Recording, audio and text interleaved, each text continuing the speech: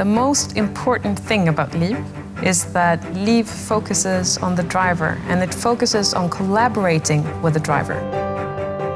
My name is Annika Larsson, and I'm leading the Human Factors Research at Autoliv. Hi, Katie.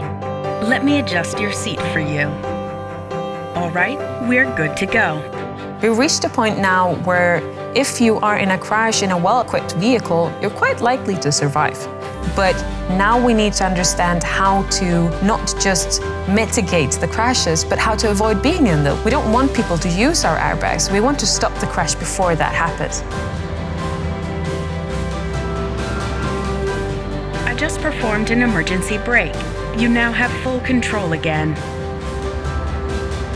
I am LIV, the Learning Intelligent Vehicle. I will get to know you better and better and earn your trust in order to improve your decision-making.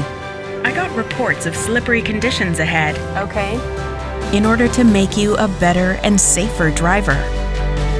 I'll let you know when surface conditions improve.